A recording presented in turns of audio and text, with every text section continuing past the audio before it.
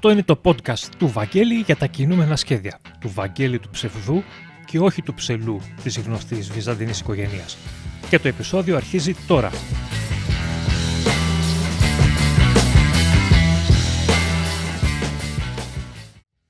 Greetings everyone, I am Vangelis Karadimas. I am a Greek animator to the animator, and this is my podcast slash Vidcast I hold about animation, especially Greek animation. This is a special episode since this is one in English language, and I will try to speak as little as possible in order not to ruin it. So I'm happy to announce that with me today is Martin Keady. He's the scriptwriter of Saving Shakespeare, and without further ado, Martin, thank you for being here with me today. You're welcome to this Vidcast podcast, and please tell us a few about yourself. Thank you, Vangelis, for having me. Hello to you and hello to everyone who might be listening or watching. My name is Martin Keady. I am a writer, and among my major works is Saving Shakespeare, a biographical story of Shakespeare, which I've been developing as an animated series or show with Vangelis. As far as I know, you've dedicated a great part of your life studying Shakespeare, and I'm not talking about only the plays. How did this occur, and what forms did this dedication take?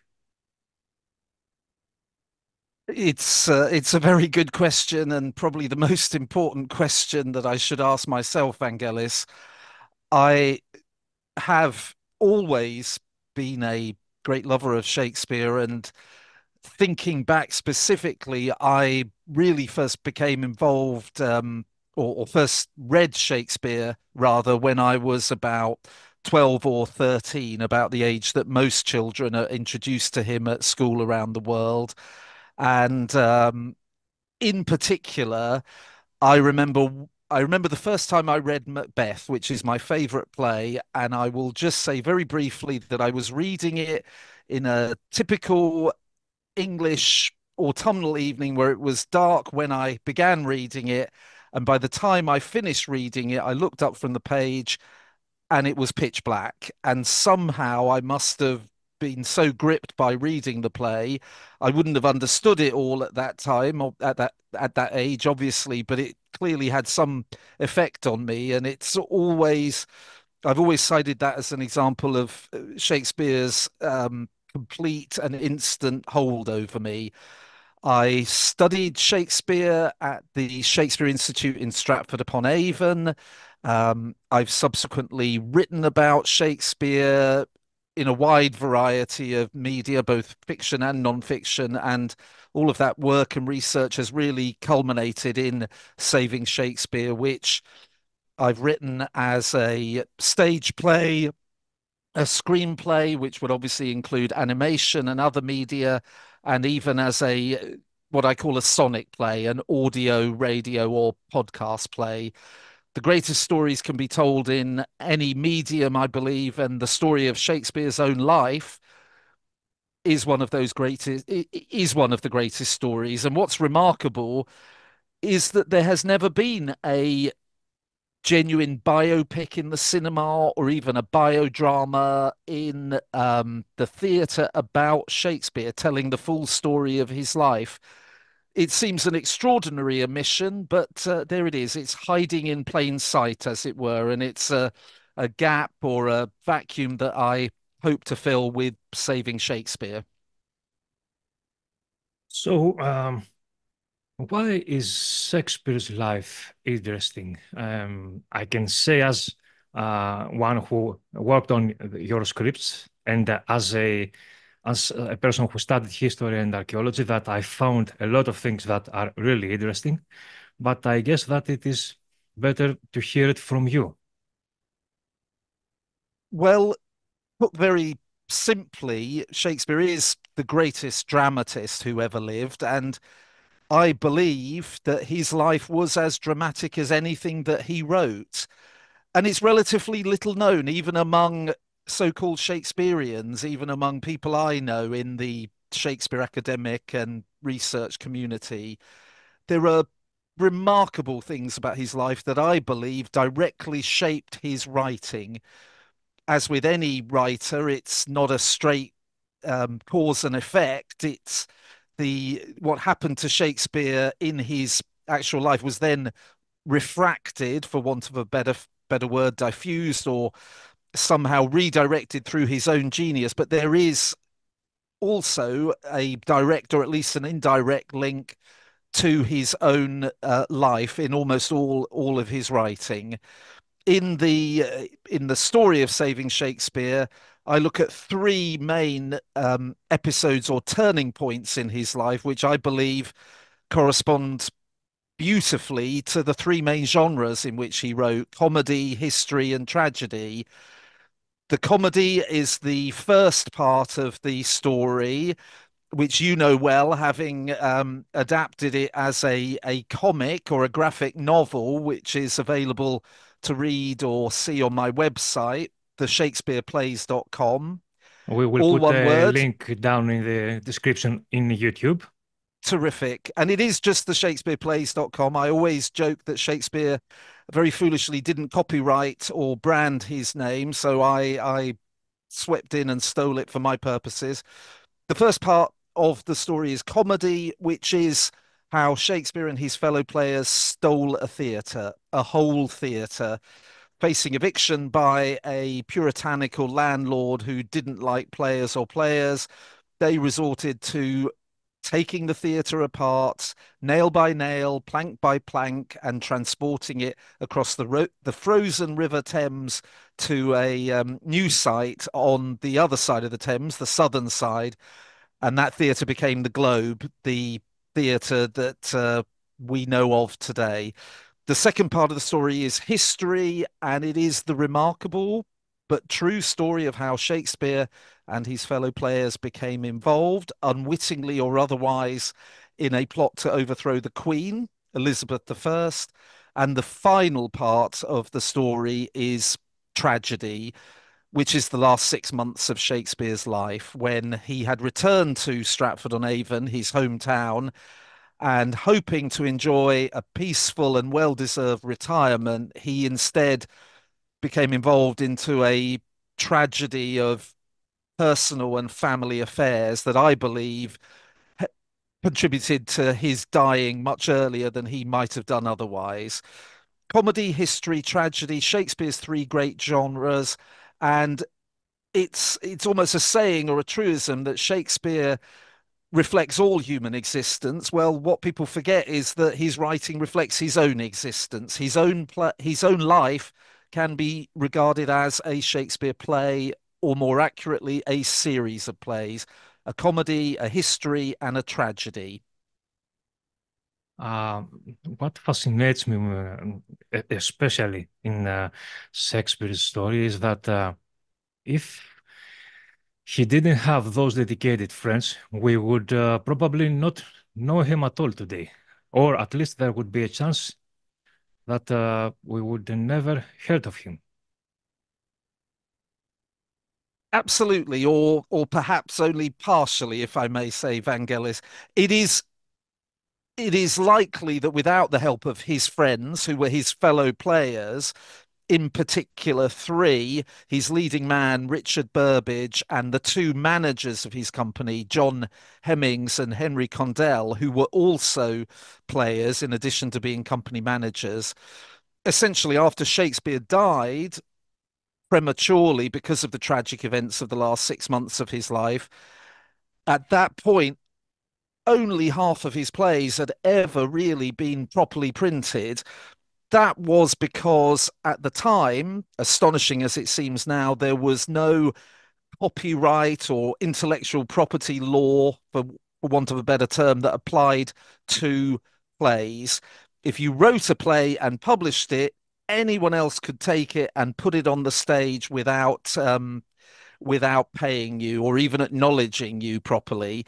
And that was why during his own life, Shakespeare didn't publish most of his plays, it would almost have been financially foolhardy to do so. Had he done so, it would have been much easier for people to pirate his work.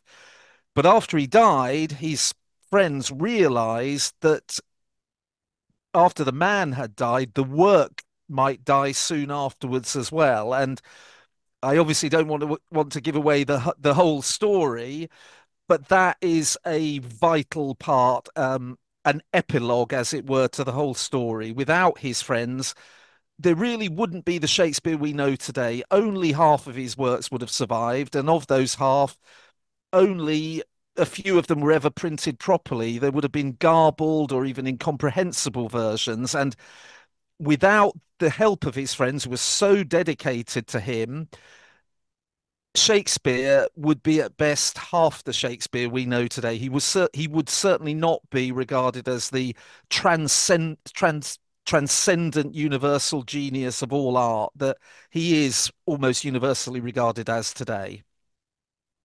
Okay, now let's move to another part. I have to compliment the Greek audience of this Of vidcast. course. Uh, how was Shakespeare related to Greece, or to put it better, because Greece was not a state back then, how was he related to Greeks, ancient or temporarily, as he was, as his time? Well, in Shakespeare's time, the people of the rest of Europe, especially the more educated part of society, and Shakespeare was, at least initially, among that more educated part of society, they were much more intimately involved with ancient Greece and Rome, the classical world, than we are today, than we could ever imagine of being today.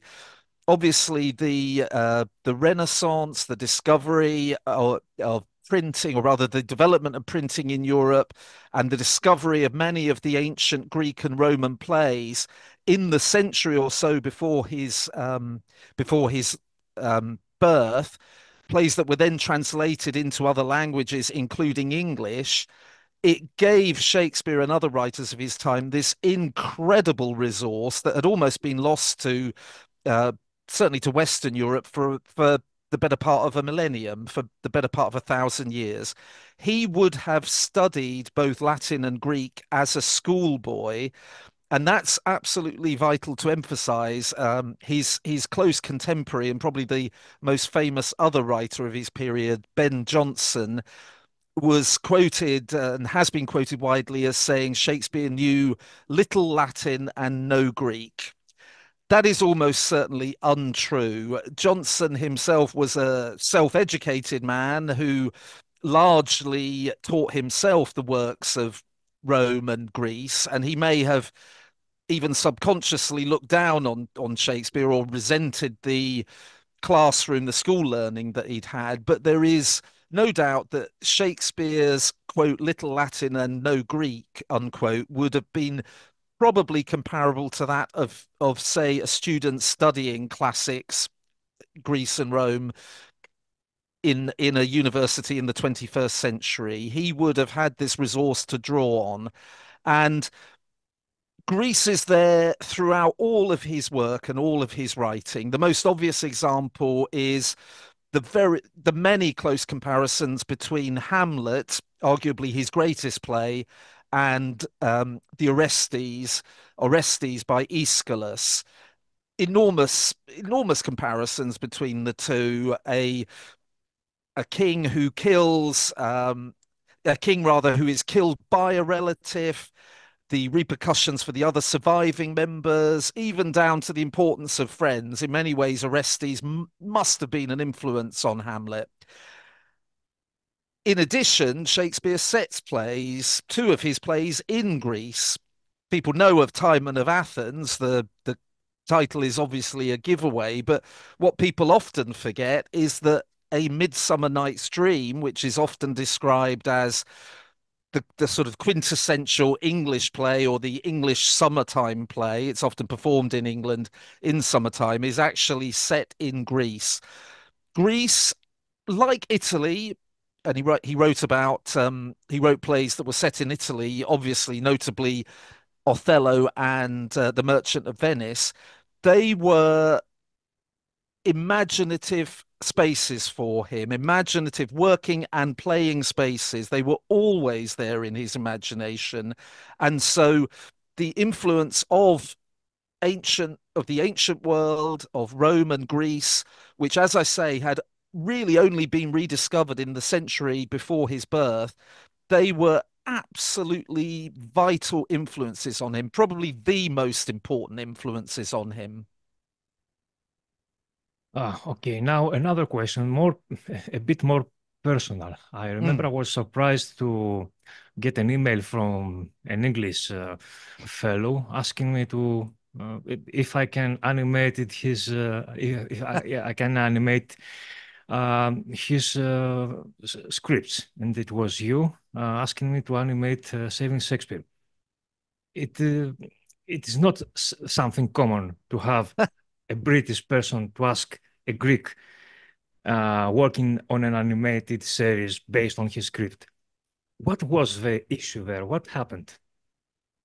Well, in the first instance, Vangelis, it was that you had expressed an interest in my work. You said that you yourself were a lover of Shakespeare, and if you may remember, it goes back a number of years now to that almost long ago, far away mythical world of the pandemic when we, like many creative people in different areas, contacted we met online or e-met as it were because we weren't able to meet people physically at the time.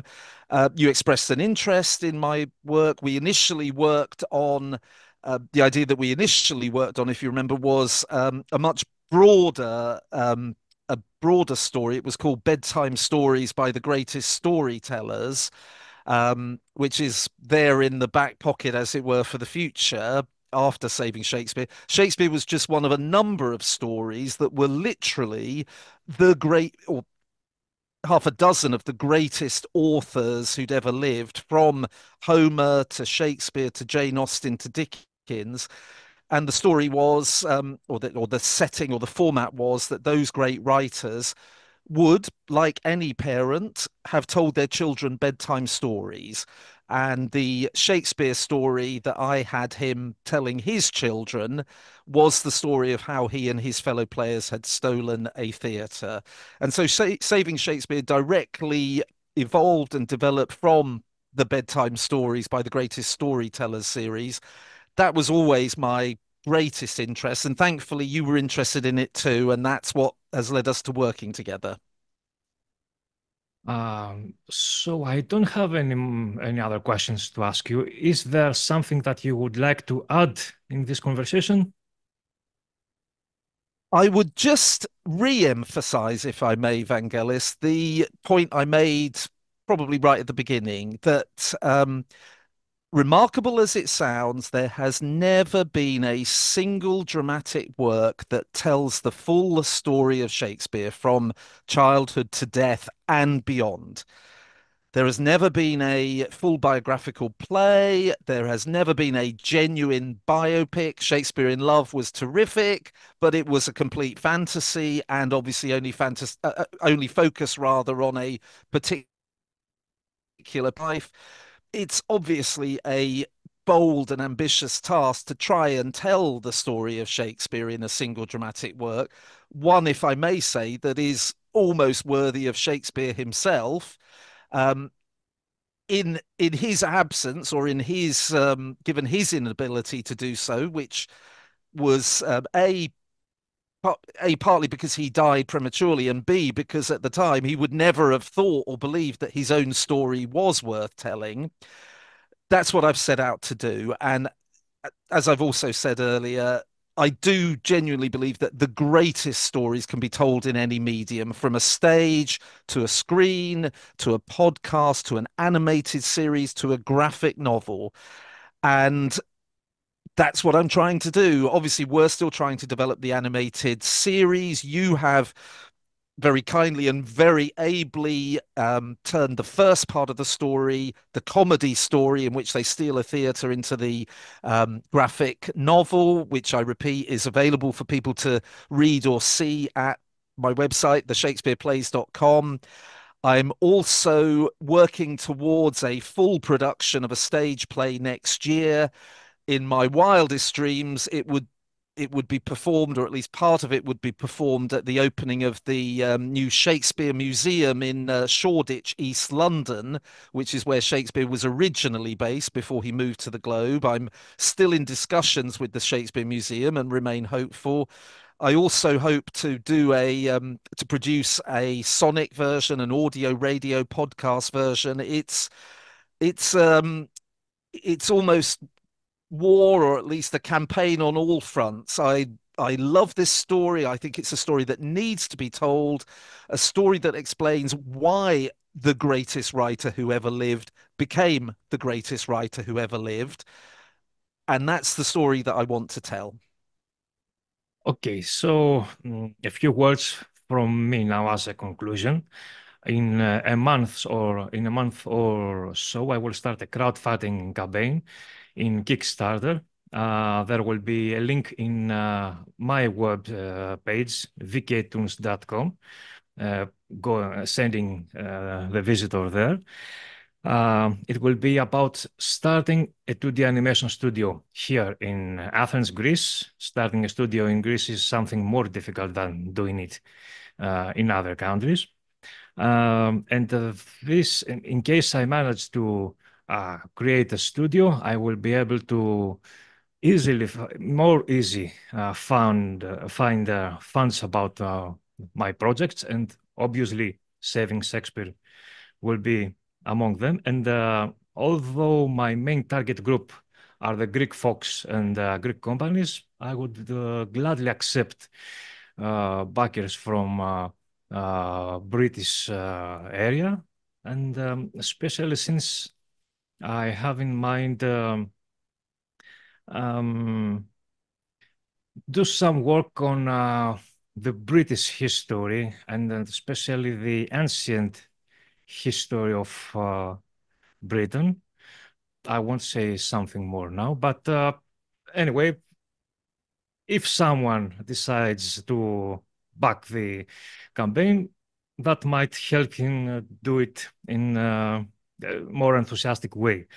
I think that I should leave the final word to you now, Martin, to close this session.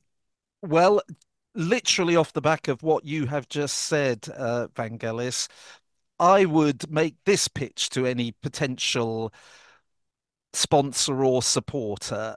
My ambition is to tell, for the first time ever, really, in any medium, the story of Shakespeare's remarkable life. For any would-be producer or promoter or sponsor, this is your opportunity to help us tell, for the first time ever, the remarkable true story of undoubtedly the greatest writer who ever lived, arguably the greatest artist in any medium who ever lived, and quite possibly the greatest human being who ever lived. And I hope that would be a source of interest, if not compulsion, for any potential sponsors or supporters. Once again, thank you for this conversation, Martin. And I would also like to help everyone who watched this podcast / vidcast. And I will see you soon in the next episode. Bye-bye. Thank you, Vangelis, and bye-bye to you and everyone.